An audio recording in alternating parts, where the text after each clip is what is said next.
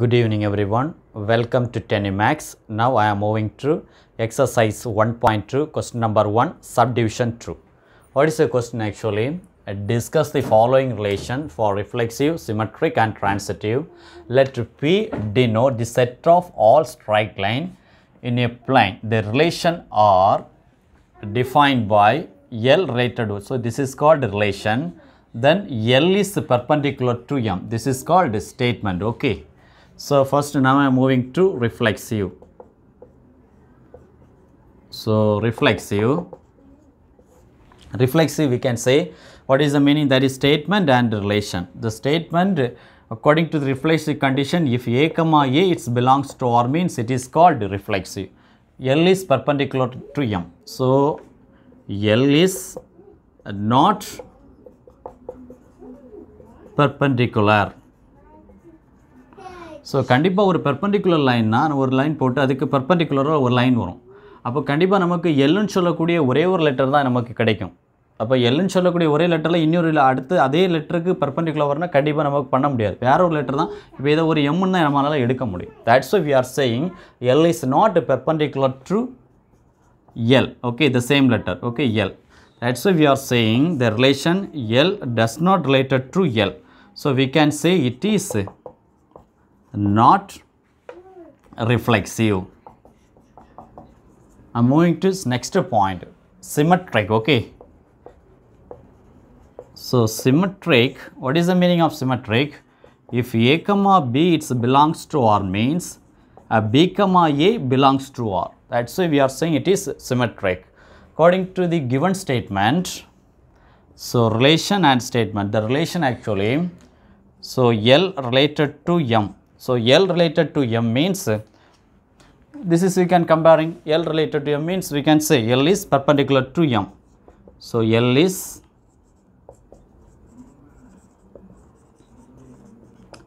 perpendicular to M.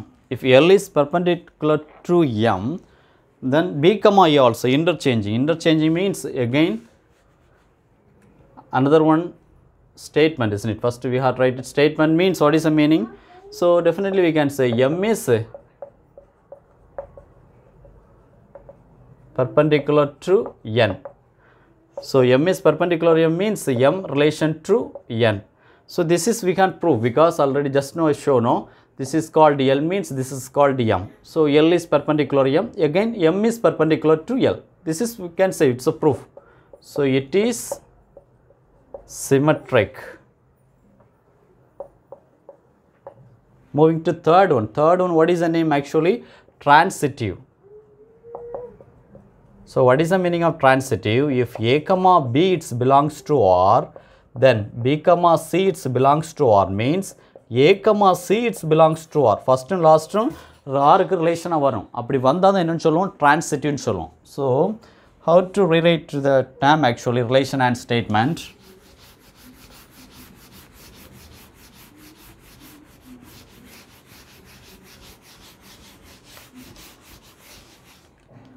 So transitive means first we have to write it actually statement, isn't it?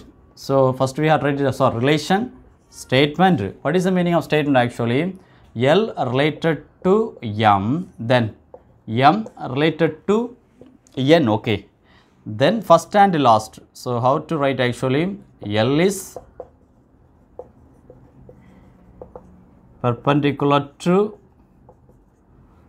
M, isn't it? Next condition, M is perpendicular to N. So next statement, L and N. Definitely we can say L is does not perpendicular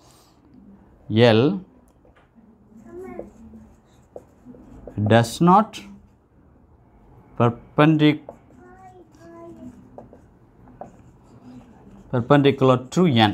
So definitely the relation L does not belongs to N. So it is not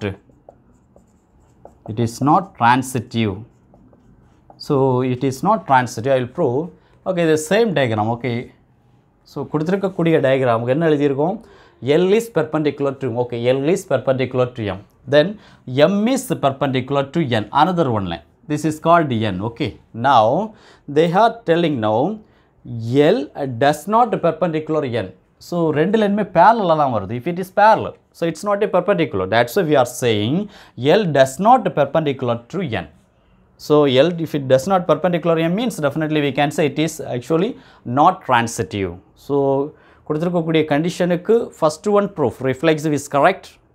Sorry my dear, reflexive also not reflexive because L னு கொடுத்திருந்தாங்க. Condition படி நிச்சயமா L does not belongs to L. That's why not reflexive and not transitive. Only symmetric only correct for subdivision true. Okay. So please listen my dear students. If you have any doubt, please put in comment box. I am ready to clarify your doubts. Okay. Thanks to viewers. We will continue our next video. Bye bye.